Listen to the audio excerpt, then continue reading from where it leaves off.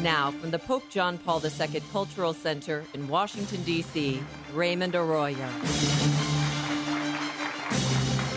Welcome to The World Over. On this Thanksgiving edition, we want to thank you, all of you who regularly watch and allow us into your homes, and those of you joining us for the first time. We want to thank you, too. Normally, the news cycle tends to be slow this time of year, but over the weekend, some comments made by Pope Benedict XVI caused quite a firestorm. He was interviewed recently by German journalist Peter Seewald for a new book wherein he made some comments about the hypothetical use of condoms. The media has run wild with this story, but that everyone was attentive when a real papal document is released. To discuss and clarify the Pope's comments is theologian and papal biographer George Weigel. And later, I've told you about my latest project, a new Catholic dramatized audio Bible. Well, tonight, a closer look at the Truth and Life dramatized audio Bible. Producer Carl Amari and the great actor Stacy Keach will join me. Let's get started. Here's the brief news from the world over this week.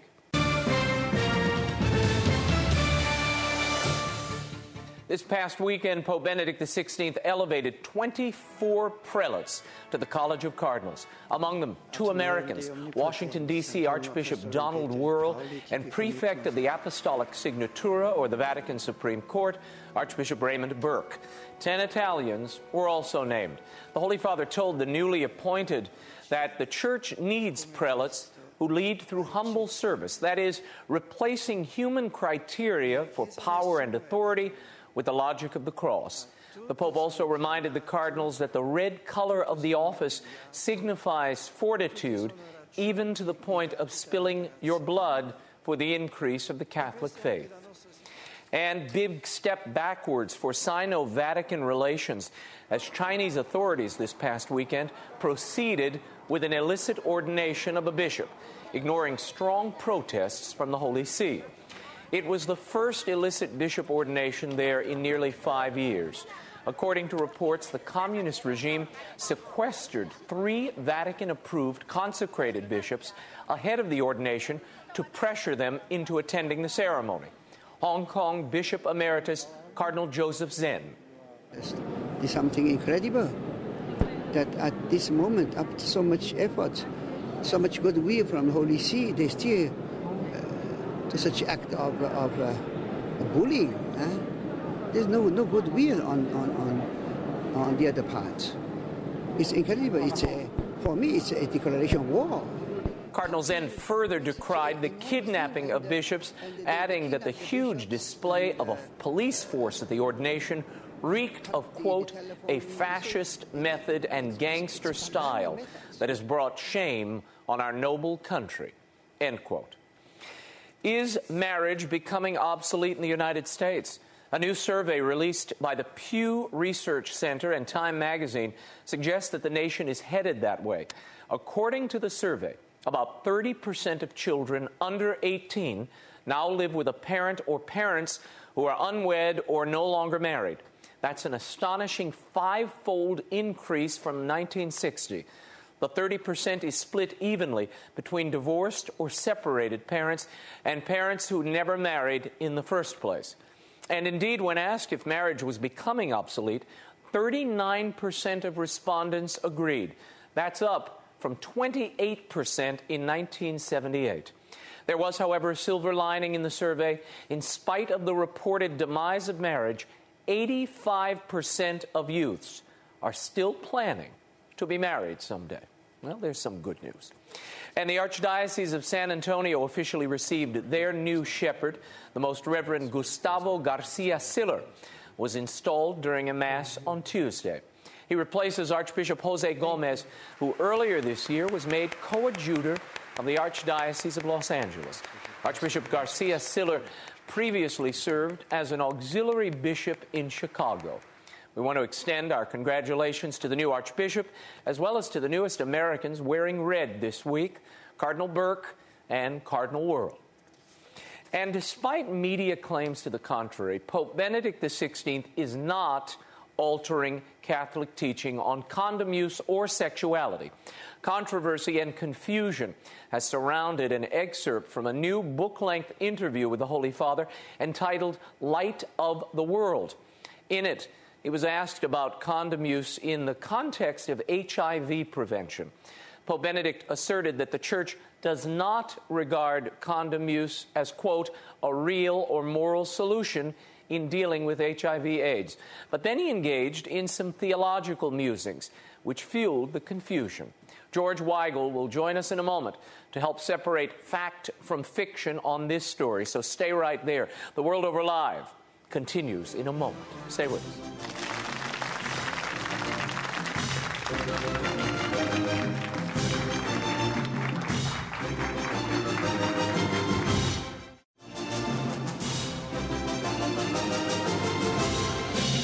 Now, once again, Raymond Arroyo.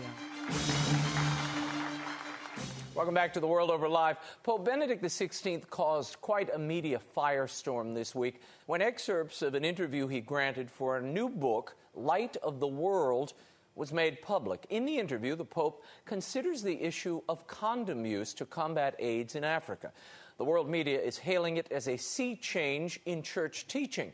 But is it really? Here to shine light on all the confusion is theologian, author, and senior fellow at the Ethics and Public Policy Center here in Washington, D.C., George Weigel. George, thanks for being back on the program. I should say George recently released a second volume of his biography of the late John Paul II entitled The End and the Beginning, Pope John Paul II, The Victory of Freedom, The Last Years, The Legacy. George, thanks for taking time out of the book tour to come and shed some light on this. Let's acquaint people with these quotes in some context. The Pope was asked this question by Peter Seawold, his journalist interlocutor on this, and about the Africa situation. He says, clearly, we cannot solve the problem by distributing condoms. Much more needs to be done. But then later he says, there may be a basis in the case of some individuals, as perhaps when a male prostitute uses a condom, where this can be a first step in the direction of a moralization and a first assumption of responsibility on the way toward recovering an awareness that not everything is allowed and that one cannot do whatever one wants. But it is not really the way to deal with the evil of HIV infection. That can really lie only in a humanization of sexuality. Now, we'll continue on in a moment, but react to that. What is he saying there? Many are interpreting this as a sea change in church teaching. Is it? Well, it certainly is not a sea change in church teaching. Perhaps I could shed some light on this by trying to illustrate the point with a less volatile example. Imagine you've got a bank robber, a habitual bank robber, and the bank robber decides, I'm going to keep robbing banks, but I'm going to use a gun that isn't loaded because I don't want to hurt anybody when I'm robbing the bank. Now, we might say that's the beginning of some intuition of moral responsibility on the part of the bank robber. Church might well say that. Pope might well say that. But what we're certainly not saying is that it's a good thing to rob banks with blank guns. And we're certainly not saying that the Pope and the Church should provide bank robbers with guns that can't be loaded with bullets. The Holy Father here is trying to draw a distinction, as I understand it, between the subjective intention of what is manifestly a morally disturbed personality and objective act. This is a very difficult distinction to make in this media environment where the word condom has become a kind of frenzy word and a gotcha word. And so much of the coverage of this for the past week has been kind of what I call gotcha coverage. Finally, you guys have gotten it. You understand. Pope clearly understands the research data, which indicates that the real AIDS preventers are abstinence outside of marriage and fidelity within marriage, and he goes through this in the book. Right. But you haven't heard a word of this from a press world which, as our friend Bill McGurn wrote in the Wall Street Journal this week, is simply obsessed with condoms. Yeah. And this is an obsession that has to be challenged because its net effect is to get more people dead. No, he even says in the book, In Light of the World, he says there's a lot of condoms available. It doesn't seem to be working. So there must be another solution, and we have it. But then he goes on, I'm going to put the full screen of this up. And, George, isn't this the sort of thing that lends itself to misinterpretation by those who aren't perhaps as informed? Seawald asks the Pope, are you saying then that the Catholic Church is actually not opposed in principle to the use of condoms? The Pope responds, she of course does not regard it as a real or moral solution, but in this or that case there can be nonetheless, in the intention of reducing the risk of infection, a first step in a movement toward a different way, a more human way of living sexuality. Now, that to my eye doesn't seem like an endorsement of condoms, but many are reading that line as such. No, that's true. And I think that section, in fact, illustrates beautifully this subjective, objective thing. The Pope is clearly saying, no, this is not a good idea to do this in itself, but in a certain circumstance, it might indicate that somebody's actually beginning to think in a more morally serious way. Mm-hmm. The real question here, Raymond, is whether in the kind of 24/7 soundbite media environment in which we live, which you simply cannot pretend does not exist, whether it was prudent to try to have this discussion or initiate this discussion in this way. Mm-hmm. And judging from the results, I think one has to say it's very, very difficult, if not impossible, to have the kind of discussion, the serious discussion, that the Pope wishes under these circumstances. Well, he clearly wants to engage. I mean, we have this new papal congregation on engaging, new evangelization and engaging the culture where it is. But when we see this kind of media coverage, he's being steamrolled. No one's hearing him because one line has been pulled out and distorted, and then it's filled with innuendo from so-called informed sources. For instance, Pope, condoms okay for women with HIV too. This from MSNBC. The Associated Press, everyone can use condoms to prevent HIV. The one that sent me over the edge, though, was the EWTN story. This is the Associated Press television feed. And in it they quote Father Lombardi, the Vatican spokesman, where he said at the press conference on Tuesday, I personally asked the Pope if there was a serious, important problem in the choice of the masculine over the feminine, meaning the male prostitute referred to in his example. He told me the problem is this. It's the first step of taking responsibility, of taking it into consideration, the risk of a life of another person with whom you are having a relationship. This is if you're a woman, a man, or a transsexual. Now you see headlines coming out saying, transsexuals, it's okay to use condoms. What is the lesson here, George? Well, one of the lessons, Raymond, is that the communications apparatus of the Holy See is in complete disarray. No one has been able to provide illustrations or examples of the sort I just tried, which actually I think make some sense to people who are not technical specialists in moral philosophy or moral theology. The absolutely ridiculous focus on a branch of the trees rather than the forest here. Right. This question is he talking about male prostitutes, female prostitutes, transsexual? I mean, this is utterly beside the point. Did you think he chose the example of a male prostitute? I mean, my guess on it that I've written was that he chose it because it doesn't involve conception, and therefore the only reason you use the condom in that example would be to prevent disease from being passed on. I have no idea why this was chosen, and I frankly have no idea why it is in the book, because this is not the kind of vehicle for this kind of discussion, it seems to me. You are inevitably going to be misinterpreted, misreported, and then spiraled down to a kind of, hey, the Catholic Church is endorsing lesser evils approaches to these grave moral problems becomes inevitable. So there's another thing we might want to touch on here as well, and that is that this utter obsession for 3, 4, 5 days with 2 paragraphs in a 200-page book is ignoring the rich discussion of a virtual endless list of interesting issues in the rest of the book. And I think that tells us something deeply disturbing about the media culture in which we live. Well, this is not all, I should say, a media problem. Vatican communications have been horrible on this, and that has to be acknowledged. But it also has to be said time and again that the world press's insistence on salvation through latex in the matter of AIDS is a death-dealing obsession. The empirical evidence that we have demonstrates that the Pope was right in what he said in Africa 2 years ago about abstinence and fidelity within marriage as the proven preventers of this horrible disease, and the refusal of the world press to acknowledge that is a terrible thing. And there are about 6 paragraphs in this book where he says just that before he makes these comments that have been twisted and mangled. But, George, here's the Associated Press piece, Nicole Winfield's piece. In it, she quotes Father James Martin, a Jesuit editor and writer, and he says, this is a game changer. By acknowledging that condoms help prevent the spread of HIV between people in sexual relationships, the Pope has completely changed the Catholic discussion on condoms.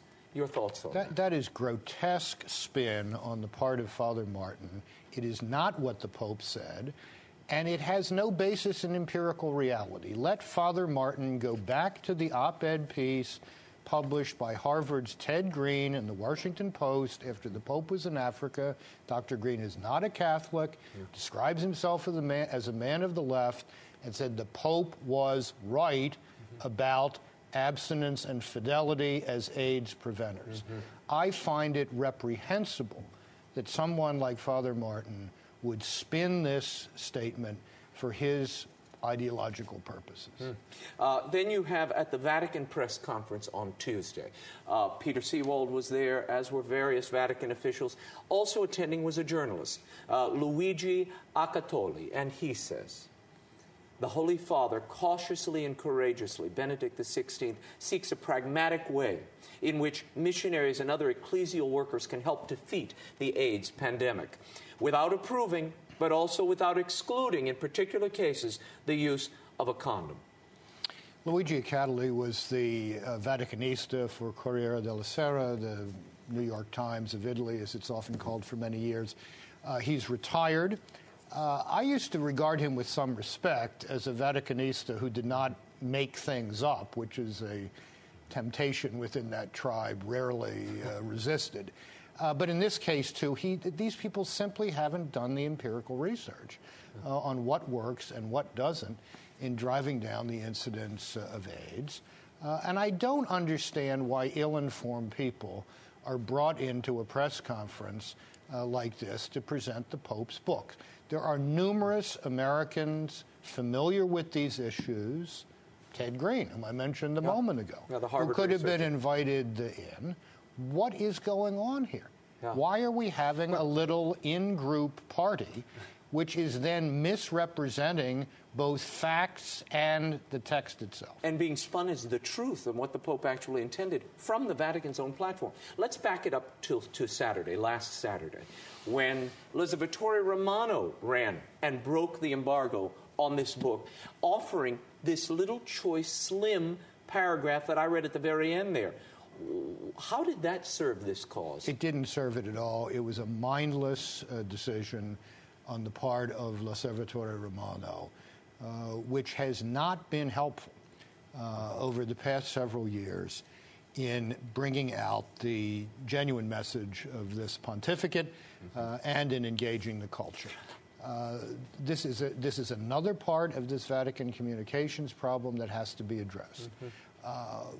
One of the reasons I fear it isn't addressed is that most people in the Vatican don't take L'Osservatore Romano seriously. Therefore, if no one's paying attention, then when the Vatican newspaper is running articles on how The Simpsons is a deeply Catholic show, everybody just sort of shrugs. Well, okay, that's okay when you're dealing with The Simpsons, but when you make a genuinely mindless decision of the kind they made to excerpt those materials then I think somebody has to be held accountable for that, and a very serious rethinking of how that newspaper functions has to start taking place. Tell me the difference, because I think a lot of people misunderstand this. If the Pope is sitting for an interview, and let's concede the point. Let's say he said, which he didn't say, condoms are perfectly acceptable for everybody. In the course of an interview, does that rise to the level of the normal magisterium? No. Distinguish for people. We've been through this with John Paul II and with Benedict XVI in his Jesus of Nazareth book. Now, this is a slightly different circumstance because at the beginning of Jesus of Nazareth, the Pope says, I'm speaking as Joseph Ratzinger, theologian and biblical scholar. Right. People are free to disagree with this. In light of the world, the Pope is speaking man-to-man with Peter Seewald, which he has done on 2 previous occasions, and produced beautiful books out of that, as indeed Light of the World is a beautiful book, and very much deserves to be read. I think the danger in this all the way along is of a media which assumes that every utterance out of the papal mouth has the same cash value, if you will, or magisterial value, and the failure of the Vatican communications apparatus to make clear that there's a spectrum of seriousness here, if you will. And that, the other thing that I just find bizarre in the press coverage of this is the assumption that, let's say for the sake of argument, the Pope intended to reverse a long-standing Catholic understanding about these matters, that he would do it through an interview with a journalist. Yeah, it's ridiculous. I'm sorry, boys and girls of the Fourth Estate, you are not the vehicle for the magisterium of the Catholic Church, and you ought to learn that. Well, as I said earlier, but that they would pay so much attention to the official papal documents that come out of any pontificate. Those are ignored out of hand. Pope just issued a very moving apostolic exhortation reflecting on the role of the Bible in the life of the Church. Nobody paid the slightest attention. Nobody paid the slightest attention. But here we are obsessing on salvation by latex. Now, let's move on to some more uplifting topics that the book covers. In it, he talks about his recent practice of distributing communion in the mouth, on the tongue, rather than reception in the hand. And in the book, I'll read this very quickly. He said, I wanted it to be clear, something quite special is going on here. He is here, the one before whom we fall on our knees. Pay attention. This is not just some social ritual in which we can take part if we want to. So again, the sign reinforcing the reality here. This has been a constant theme of Joseph Ratzinger's commentary on the so-called reform of the liturgy for the better part of 25 years now. The reduction of Holy Mass to a social engagement in which the self-worshiping community tells itself how wonderful it is a theme that he has been pressing for a long time. He believes that the act of the priest, himself acting in the person of Christ, offering the body of Christ to the communicant, and not having that taken and often carried away and eaten on the run. Yeah, he said, I've seen people slip it in their wallet as a memento. As if this were a potato chip or something. I think he's raising an important point here. People can receive Holy Communion in the hand very reverently. We've all seen it. But as a matter of fact, this practice has, I think, contributed throughout the Church, unintentionally, to a kind of desacralizing of the rite, as have any number of other things that he's determined to reverse. He also talks here about his age, very candidly, at 83, that he feels his powers diminishing and that the schedule really overtaxes an 83-year-old man. Your thoughts on this as the biographer of Pope John Paul II, who, in addition to his age, had all sorts of infirmities upon him at this moment? I've known the present Pope since 1988, and he's been worried about his diminishing powers for 22 years. He seems to me to be in remarkable form for an 83-year-old man. The lucidity of his mind, as evident in this book in its full range, is quite stunning and deeply impressive. If the schedule is more than he feels comfortable with, then he should adjust the schedule. He's the boss, and he can do that. So I don't think that's to be regarded as any premonition or prediction of an imminent demise. Just to wrap this up, what do you think Pope John Paul II would have made of all of this? And would this kind of communication snafu taken place in that pontificate? Well, it didn't. I mean, John Paul II wrote a semi-similar book, Crossing the Threshold of Hope. It wasn't quite the kind of give and take you have in Light of the World, but it was the Pope's response to answers posed by the Italian journalist Vittorio Messori. And there was some pretty chunky stuff in there, some potentially volatile material in there. For example, when John Paul II described Islam as a religion which is very far from us in its view of God and its view of the human person, even though he went on to express great admiration for the piety of many Muslims. Now, had someone wanted to make something of that, I suspect that Dr. Joaquin Navarro-Valls, the Pope's press spokesman, would have had that conversation, that discussion, under much better control than has been evident in this really depressing, almost Keystone Cops kind of communications apparatus we've seen in the Vatican in recent weeks. Do you think it will improve? I'm afraid its improvement is not likely in the short term, although I devoutly hope that the Holy Father himself and those around him take this in hand, not because it's creating media flaps. The media is going to get in a flap when the media wants to get into a flap. The problem is it's impeding the evangelical work of the church.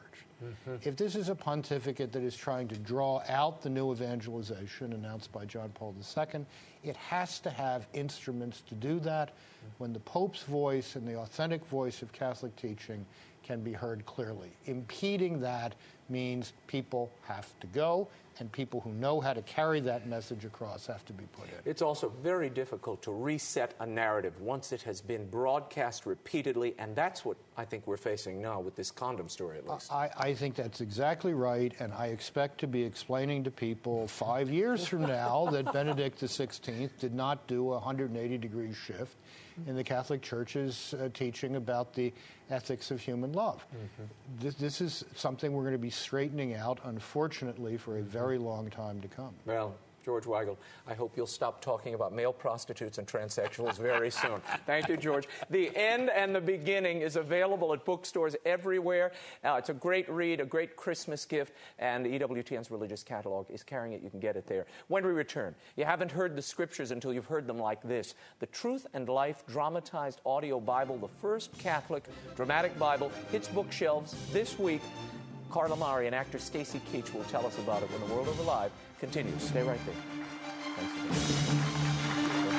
Thanks again. Okay.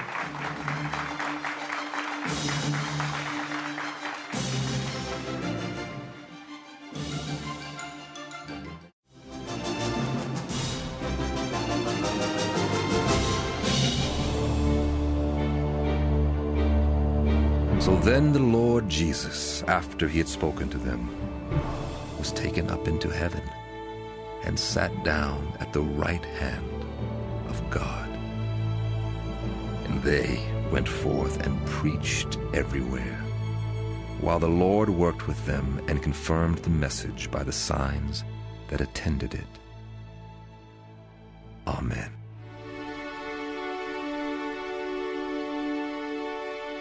Welcome back to The World Over Live. That was Blair Underwood performing the Gospel of Mark. Over the last few weeks, I've been talking to you about my latest project, the Truth and Life Dramatized Audio Bible.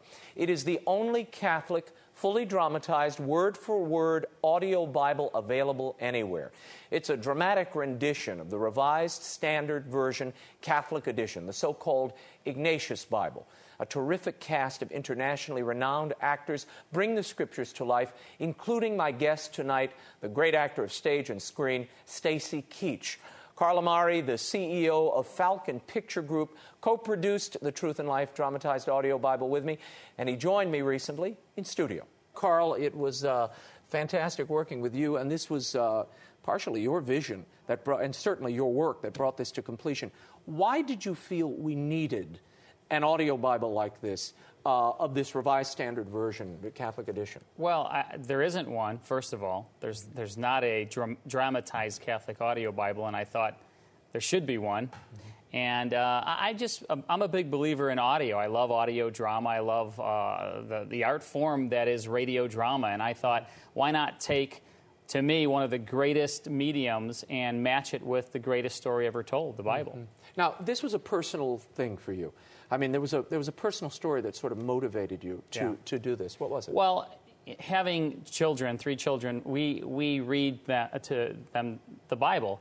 And one night, my son said to me, Dad, what does that mean? And I had a hard time explaining. It was part of the Old Testament. And I was actually a little mystified, perplexed. And so I thought, I really need to know more about and understand the Word, because it is confusing sometimes. Mm-hmm. And being a fan of radio drama and having licensed thousands of radio shows over my career, and loving radio shows like Gunsmoke and The Lone Ranger and The Shadow and Jack Benny. And you rehabbed a lot of those old shows, those old radio dramas that people will remember, right? Yeah. I was very fortunate to get to know Stacy's father, Stacy Keach's father, who produced the series Tales of the Texas Rangers. Really? George Burns, Milton Berle, these legends of the golden age of radio. Mm-hmm. And I licensed the radio shows and put them back on the air on hundreds of radio stations and put them out on, at the time, cassette tape, which is... You're dating yourself, which is no Carl. more, yeah. And then CD. And so I just fell in love with the medium. And I fell in love with radio drama and how it matched with the great performances in music and sound effects, how that theater of the mind is so powerful. And so I thought, why don't I take both of my loves, the Bible and radio drama, and marry the two? Yeah, what I love about this audio Bible is it is not your run-of-the-mill kind of single narrator Bible, right. Which, I often call that, this is an audio Bible you can, get in an accident to. Not this one. This is lively. You have the sound effects that creep in throughout. There's an original score, 70 actors, and some world-class actors here bring their best game to the table. Among them, one of my favorites, Stacy Keach, who's joining us from New York. Stacy, thanks so much for being here. Thank you for inviting me. It's a pleasure.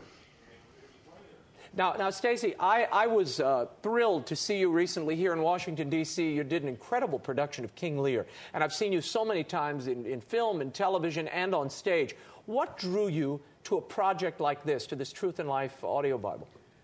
Well, I was listening to what you were talking with Carl about, and I certainly concur with what he said. One of the things I think is important is that people who rely on the Bible for spiritual sustenance oftentimes have a priest or somebody in their domain that is unable to interpret the Bible in terms of, or to give the Bible a kind of life, a kind of excitement, a kind of drama that it has when you read it. And the great thing that Carl has done is he's given us actors who are able to dramatize the stories of the various people that they're portraying, in the context and in the landscape of a radio show. It's almost like an audio movie.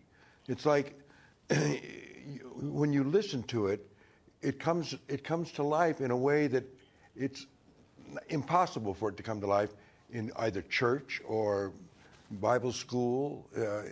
And I think Bible schools probably will use Truth or Life. I'm sure they will, as a matter of fact, as a means of teaching. Because it not only entertains, but it also teaches. It also gives you an insight into the Bible in a way that we've never heard before.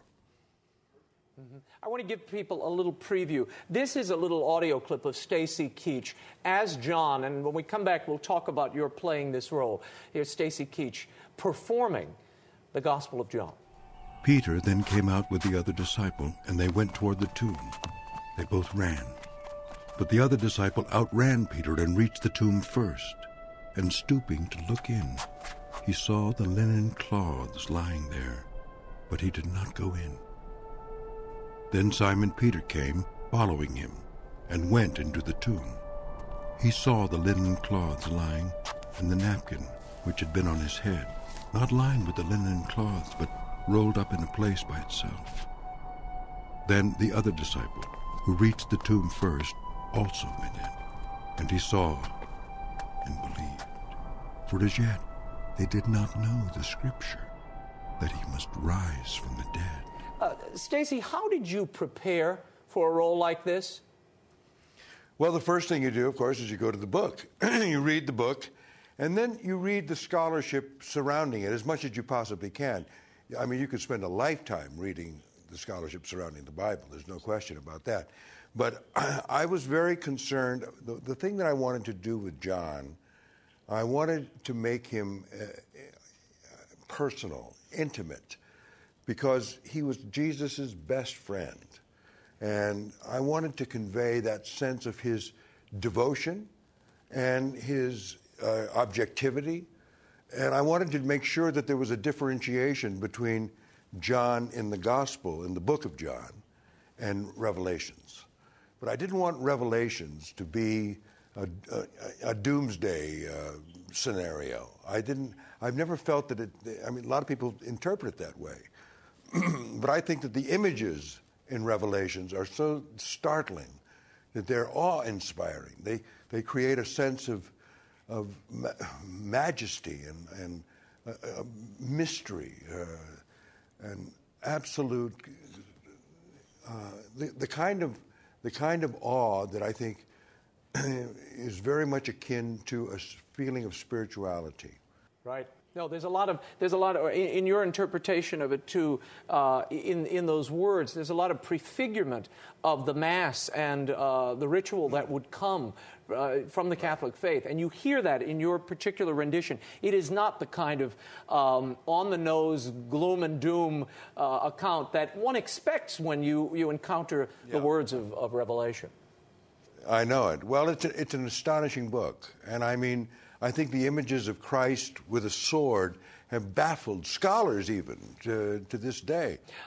Stacy, I want to play you referenced Jesus a little earlier, as we would, talking about the Bible. I want to give people a little taste. This is Neil McDonough, who's a fantastic actor who plays the role of Jesus in the Truth and Life dramatized audio Bible. Here he is in the studio. Behold, I am coming soon, bringing my recompense to repay everyone for what he has done. I am the Alpha and the Omega, the first and the last, the beginning and the end. Carl, tell me about the casting of Neil McDonough. Why him? The audience will remember in recent days he was on Desperate Housewives, and then he was cast in a television series. I think it was an ABC series, and they wanted him to take part in a sex scene, and he refused, largely because of his Catholic faith. Well, yeah, that's exactly right. It was all over the news, and it just happened to be at a time that I was honing in on who do I want to cast as Jesus. And this big Variety article came out about how he walked away literally from millions of dollars because he would not do a provocative scene and as the lead in this series, and saying because he is a devout Catholic and family man, and he just won't do it. So they fired him. And I called his agent right around that time and told her what we were doing. And she said, let me take it to him. And within 10 minutes, she called back and said he would absolutely love and be a dream come true to play the role. No, for Neil, this was obviously a labor of love. I mean, you hear it in the performance as well. Yeah. Tell me about some of the other actors here. Blair Underwood, who's in The Event on NBC, a fantastic actor, great voice. He plays the role of Mark. Why Blair for that role? Well, Blair is a good friend of mine and a devout Christian, and so I called on him and asked him if he would do this, and he said yes immediately. I mean, he loves the Lord, and he loves radio drama. And it was an easy yes for him. Yeah, and Michael York, who we've worked with before, is Luke. Narrates Luke. Now, let's talk about the particular approach, and then I want to bring Stacy back in. all of these actors who are playing the apostles, they are narrating, in essence, their own account, their own gospel. Right. Why that approach? Well, I just think it's, it's fascinating for them to tell the story through their eyes, and but then be part of the story as well. And it's just great. I think that's really the way it should be. I didn't want to have a narrator telling the story. I wanted the person telling the story. Stacy, it's one of the things I love about this Truth and Life audio Bible, and your performance stands out so starkly in that each actor who plays one of these apostles really brings a new personality and their own stamp to the story. Even though you hear the same story, in essence, 4 times, it's through different eyes. Were you conscious of that as you approached this, that the audience would have heard this story twice by the time it gets to you? No, because I think that we have to create it as if it's the first time and the only time. Even though there are references, slight references, with Luke and Mark and John. But no, John, for me, stands alone. The interesting thing is that the Bible, those men were all different. And I think one of the great things about having different people playing those roles is that difference is accentuated, and it's easy to distinguish between the different interpretations of the same story from these different points of view. Stacy, tell me, you are a Christian man. I know you have your own faith. How has this deepened your faith, taking part in this project I think and playing the Apostle John? It's every time I have the opportunity to get into a biblical character and do the research and revisit those words, I think it's an inspiration, and it absolutely inspires and strengthens and supports my faith. It grows. And I think the same thing happens when you listen. I was listening the other night to the Truth and Life, to some other parts that I wasn't involved with, and I found it deeply inspiring and very, very satisfying in terms of being spiritually consoling. It draws you in. What I love about it is it puts you in the present moment. Mother Angelica, who founded this network, often talked about living in the present moment. When you hear these actors performing these characters and all the sound effects, the original score, the other actors coming in, there is a sense that you're in the middle of the action. And as one of the reviews I read recently said, it's not overproduced. It's just enough to be real. Well, that's key, because when you're dealing with these words, you want the words to be heard first. Right. I mean, the words are the most important thing. And when you use world-class actors like Stacy Keach, Michael York, Blair Underwood, they bring something to it that just a person reading cannot. You accentuate that with just the right amount of sound effects and a beautiful score, which is an original score. It's scored like a film. It's super powerful because it's a landscape. Your imagination is a landscape that's boundless. So you're there. You really are there when you're listening. My soul magnifies the Lord, and my spirit rejoices in God my Savior, for he has regarded the low estate of his handmaiden. For behold, henceforth all generations will call me blessed. For he who is mighty has done great things for me, and holy is his name. How long did this take to produce this from start to finish? This was a year and a half. Year and a half from start to finish, and I just have to really say that the director, Brenda Noel, is a Bible scholar, and she also had theologians at her beck and call, consulting, and really helped the actors, because the inflection. You can say the words one way. If the inflection is wrong, it's all wrong. Well, and the pronunciation of some of these names. Yes. This one begat that one, begat that one, begat that one. I mean, poor Sean Astin. Poor Sean Astin had the whole litany. Yeah, he had the whole Matthew litany there. Does a great job. No, it's an exceptional project. And Stacy, how difficult was it for you? Because this is not a dramatization that takes liberty with the Gospels. It is word for word the Revised Standard Version, Catholic edition. That had to be a bit of a challenge as an actor, right? Well, yes and no. Yeah, definitely a challenge in the sense that you want it to be clear and eloquent and reflect the poetry that exists, I think, but it also liberates you from having to improvise. I think anytime you do something, Shakespeare's is very much in the same mode.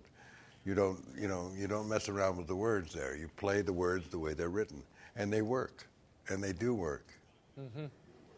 Yeah, well, in your voice, they really work. I mean, it's one of my favorite gospels. I was listening to it in the car, and we play it for our kids, and we're driving. With all of the commuting we all do, and living in Washington, it's an hour to get to the grocery and back. And we'll put it on for the kids, and they're really drawn in in a way that I've put other single narrator Bibles on, and they're like the driver, they're sleeping. This really draws them in, and I think holds their attention. Is that what you've been hearing? It really makes it fun to listen to. I mean, these are great stories, and when you get to see them in your imagination, kids absolutely are drawn to it. Stacy, when you were working on this, did you have a sense of the power of proclaiming these words? I think so often they're confined to the page, and people begin to think of them in a bookish way. To my mind, they don't really come to life until they're out of the mouth of a living human being, and hopefully someone who knows what to do with them. Right. Well, I think you're absolutely right. We tried, or I tried, and I know the other actors, many of the other actors work in the same way, to make it as personal as possible, and to create it as if it were happening at the moment, so that these are not words that were written down 2,000 years ago and are now being proclaimed. These are words that are being created on the spot as it happens. You're in the midst of the evolution and the birth of these words from these particular people, so that you're hearing them for the first time. No, and that stands out from this production. Stacy, before we let you go, tell us what you're doing next and where people can see you. Well, I'm in rehearsal for a play in New York at Lincoln Center, a new play by John Robin Bates called Other Desert Cities. A wonderful play about a Republican family living in Palm Springs in 2004, and they talk about a tragic event in their lives 28 years earlier, where their son rebelled against all the values of the family. It was a long-haired hippie and went out and bombed a Marine recruiting station, killed a man, and then presumably committed suicide. The daughter has come back to the house in Palm Springs on Christmas, at Christmas time, to reveal that she has written a book about this, and she's going to publish this book, which causes the family to go into an uproar. We're very excited about it. We start previews on the 16th of December. We open January 13th, and we play until the end of February. Lincoln Center's Mitzi Newhouse Theater. Fantastic. Well, I'm excited to see it now. So I'll be seeing you in New York before long, Stacy. And, of course, so many remember you as Mike Hammer. And I've heard Carl has even a set of audio productions, new adventures of Mike Hammer that I know you all have Yes, we just finished a new adventure. Fantastic. Yeah. Encore for that's Murder. Something to look forward to. Stacy Keach, thank you so much for joining us. Thank you, Ron. Thank you.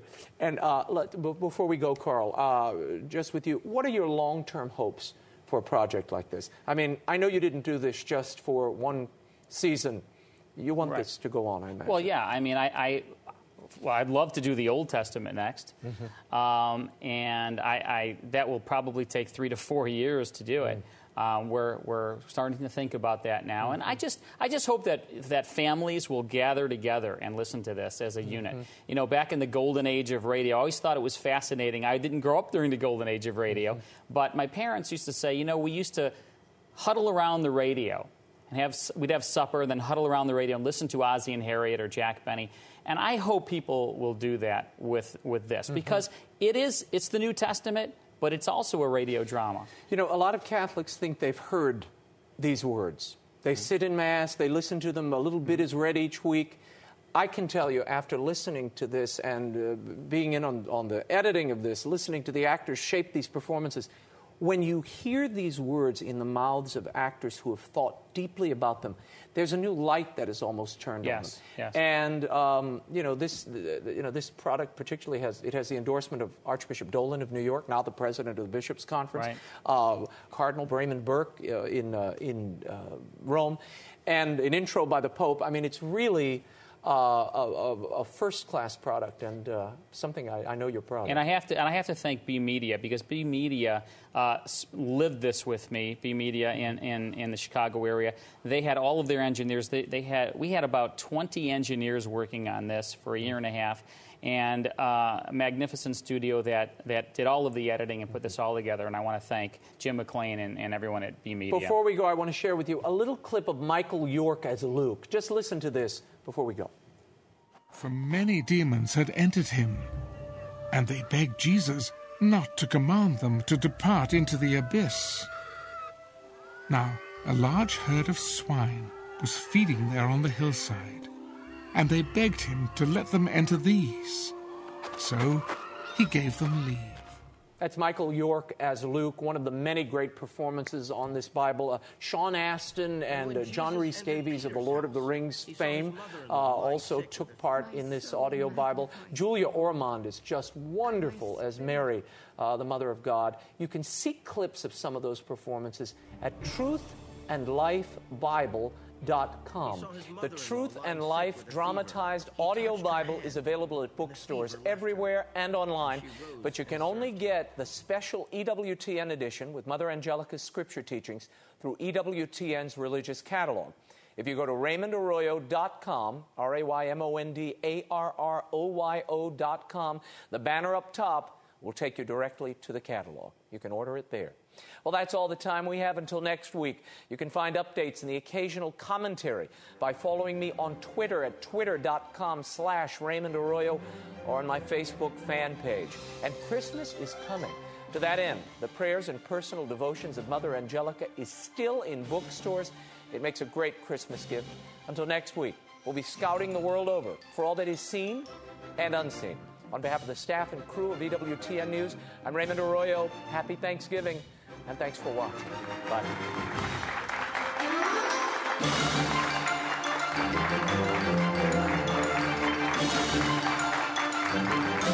Bye.